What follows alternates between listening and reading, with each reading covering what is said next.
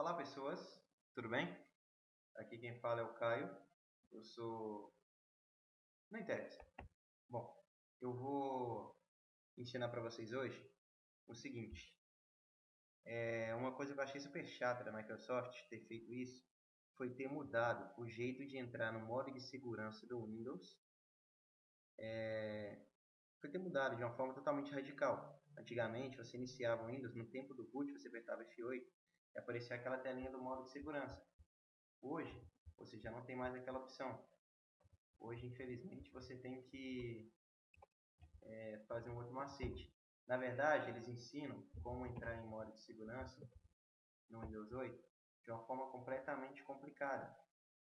Que é uma forma que você tem... Eles falaram que você tem que apertar Shift e você aperta agora o Shift mais F8, tá no Tecmundo, do baixo aqui, e você entra, mas eu tentei e não deu certo. Aí ensinaram que baixa etapa para você fazer. Dar comandos no CMD, aquele monte de coisa chata pra caramba, que ninguém tem paciência. Mas aí, pessoal, existe uma forma bem menos complicada. É o seguinte. Por que eu deu na minha cabeça hoje fazer essa videoaula? Olha, eu precisei entrar no Windows 8 para remover um trojan do meu computador, que está no meu computador já tem 2 dias, eu não consigo remover de jeito nenhum. É isso aqui, ó. Trojan. Eu consegui pelo menos desabilitar ele. Ele está inútil, só está no meu computador e não consegue fazer nada. Mas está no meu computador. Meu antivírus não detecta, não faz nada. Isso aqui é meu computador em modo de segurança. Eu vou mostrar para vocês agora como entrar em modo de segurança. Eu não vou entrar porque senão vai parar a videoaula, não vai ter como. Mas eu vou falar o processo. Aí se você precisar entrar, você entra. Seguinte, você abre o Metro. Aí você escreve o seguinte, msconfig. Vai aparecer essa opção. Você dá um Enter. Aí vai abrir o msconfig. Você está vendo aí? Você vai clicar em inicialização de sistemas. Do sistema, na verdade. Coisa mais simples do mundo.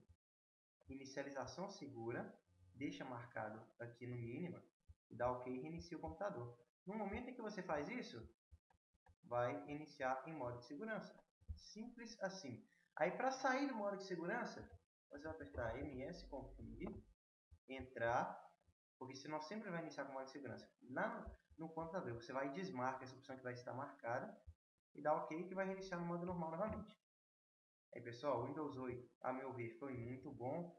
Melhorou totalmente o desempenho do meu computador. Eu consigo iniciar todos os meus programas, inclusive esse é o Sony Vega 12, para quem não conhece. É muito bom esse programa, eu gostei. Olha o meu computador que abre rápido. O meu computador nem é uma potência mundial, né? É um Core 3 normal. E inicia todos os meus programas que eu uso, que eu utilizo. Então acredito que para todos vocês vai ser possível usar e vocês vão se dar muito bem no Windows 8, porque é um Windows completamente diferente dos outros.